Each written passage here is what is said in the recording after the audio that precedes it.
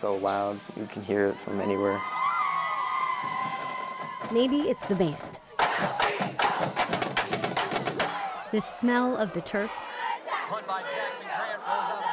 The brightness from the stadium lights. The shaking of the bleachers. Whatever it is, football on a Friday. Come on, Dave. Come on, Dave. Feels electric. Yeah, I'm excited every Friday. All week, I'm just like, can't wait to play in that football game. At Clover High School in Clover, South Carolina, brothers Landon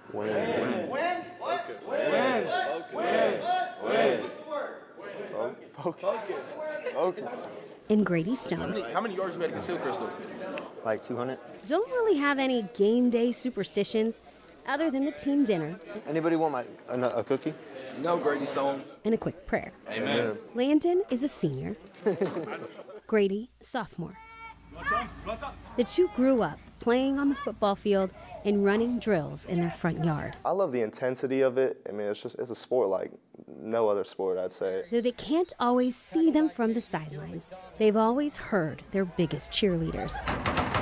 At this game, there's grandparents Yoli and Randy. You could probably count the games I've missed. Football, basketball, lacrosse. You could probably count all the games I've missed on one hand. First down. Dad Curtis.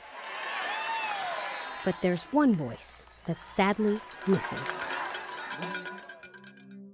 It's already a year and a couple months right now. She's my biggest supporter. She was at every game. Her and her cowbell, you could hear her from anywhere. The best mother I could have ever had.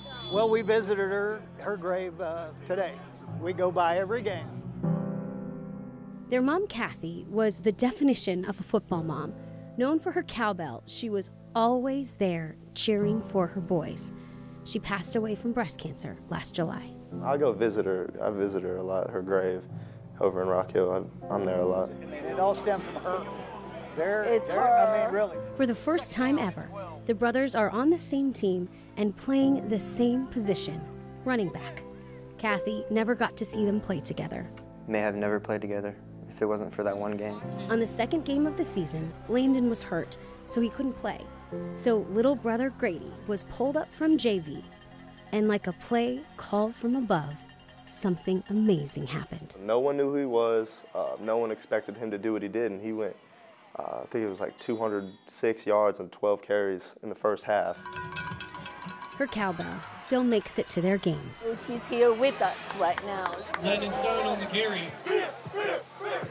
Because even though they might not be able to see her, they will always hear her.